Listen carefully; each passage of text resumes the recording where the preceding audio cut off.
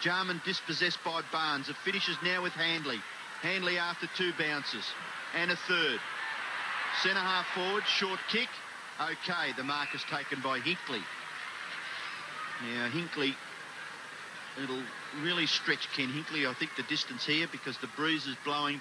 Well, it looks as though it may have settled a little bit, but certainly the kick will have to be a very good one to score. 40 metres out, Ken Hinkley. Oh, it's a good effort. He's kicked a goal.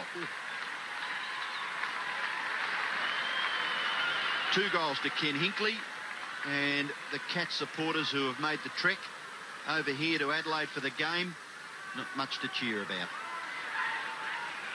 Well, he's given a little bit of bite in the forward line, Ken Hinkley, since he went down there. And Handley running all the way down the field. And as I said earlier, the Crows have taken the pressure off Geelong a little bit.